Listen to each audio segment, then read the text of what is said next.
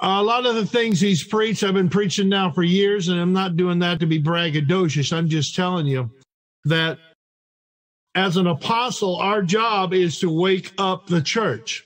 That's what he's doing. That's how you will know a true apostle. And I encourage everyone to find them a true apostle if they can, to sit under, because the church is asleep as a whole. Not all, but most. They are. They're asleep. They're teaching whatever denominational structure they belong to. That's what they're teaching. They're all about growing the church. They're not about the kingdom. Most of them don't even understand the kingdom. And the kingdom is what Jesus preached. Nothing but. So the only people you're going to find that are really going to teach the kingdom, I mean, teach the reality of the kingdom, not just mention the word when it comes up in scriptures, but teach the reality and the depth of it, is an apostle. That's where we're at in this last day time frame. We're still working our way out of the church dispensation of time into the kingdom dispensation of time. And apostolic ministry seems to be the only ministry that God's using to do that. I'm not saying that there aren't others that can't teach, but most are asleep. And Jesus himself said he's going to come like a thief in the night. There'll be those who will be caught unaware. Who are they? The church. The sinner's already going to be caught unaware. That's no question to that. That's a no-brainer. So he's talking to the church. I could see, as an apostle, a fellow apostle, I could see his frustration. That's why I showed this video that I picked to show. I could see his frustration because this isn't the first time he's taught that, and he even made kind of a remark toward that. But like me, he's frustrated because you try to tell these people this, and they can't get it. Most of them. They can't get it. Oh, they want to go back to their dead, dry, do nothing, unbiblical type church. We've had them. First of all, they come in and try to change our church by saying, well, you're not like the church down the street. I'm sure he's gone through the same thing. I don't think he has his own church. He has churches he preaches at, but he's really has his own ministry. But I'm sure there's people that come in and try to change it. We have somebody recently this week that wants to change what we're doing. It's not going to happen, folks.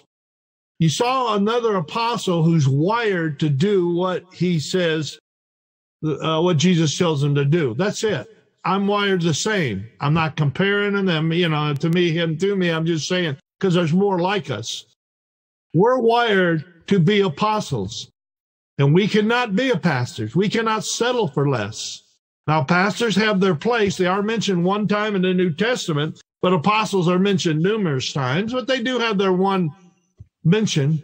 So those who want to spend the rest of their life sitting under a pastor, I can already warn you, you're not going to get the depth of the kingdom. Oh, you'll get some scripture, you'll get some teachings, but see, the difference is it's cognitive. It's not spirit-led from the throne room. And that's where we're at today. If the church doesn't become spirit-led directly from the throne room, they are going to be among those he'll say, depart from me, I never knew you. The church. You got to remember, when Jesus said that, these are the people who say, oh, we've done miracles. We even cast out demons in your name and everything. He said, depart from me. I never knew you.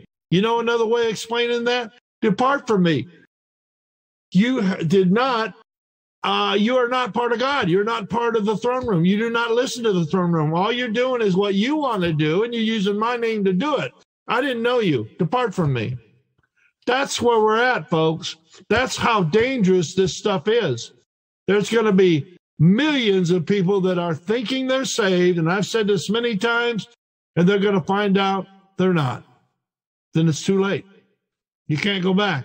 It's etched in stone. Now, most Christians, and I could experience his frustration a little bit as well in this, that most Christians live in the present. I see them all the time. I'm probably looking at some right now. You live in the present.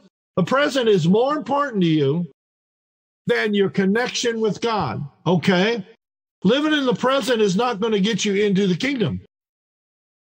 They are so involved in living in the present, which means they're living for themselves. They're not doing what he just taught. Paul did, living to live as Christ and to die as gain. They don't even have that concept. They're living in the present, and the future now is going to come upon them. They're living in the church world, if you will, and the kingdom's going to come upon you. Let me tell you, the kingdom, when it comes, does not encompass every organization that calls themselves a church. You just said it yourself. Depart from me. Oh, yeah, we did this and that and that. In other words, we're part of the church. Depart from me, I never knew you. That's where we're at. So again, I just want to encourage you to wake up.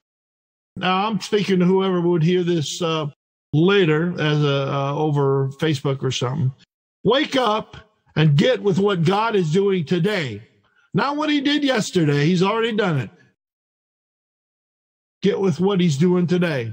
Now, most preachers in our area, I know for a fact, do not have a clue what he's doing today. That's why our church is pretty much small. Because no one wants a clue of what he's doing today. Now, many of these will be those he'll say, depart from me, I never knew you. That's why the wide gate, the wide road to destruction is so wide. And the narrow gate, you know what the narrow gate is? That's the kingdom gate. If you don't know where that gate is, you can't get into the kingdom. And that's the job of apostles to teach, which means you're going to be rejected. You're going to be persecuted. You're going to be talked about. You're going to have people say, oh, he doesn't even hear the Holy Spirit. Oh, he doesn't know what he's talking about. Oh, he's all about himself. I mean, I've heard them all, believe me. But that's the price you pay. So